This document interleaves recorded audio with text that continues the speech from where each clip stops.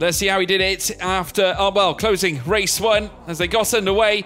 Great start indeed for Benavides. Michael Shin having to try and box him off, but was unsuccessful on the run down through towards turn 1. Francesco Simonazzi coming toe-to-toe with Fernando Barrichello as well. Aventi Ravesh would also take the long way round. Coming through the first corner, was unable to get past Barrichello at that point, but would eventually do so, coming through out of turn 12 on the run towards turn 13. Again, though, it would be Jakob Bergmeister's turn to dispatch the Brazilian, who would then drop down to 5th place, and Simonazzi would then run wheel to wheel with him, heading through out of turn 2 and towards turn 3. Brad Benavides, though, was in cool, calm and collective, in a cool, calm and collective mood.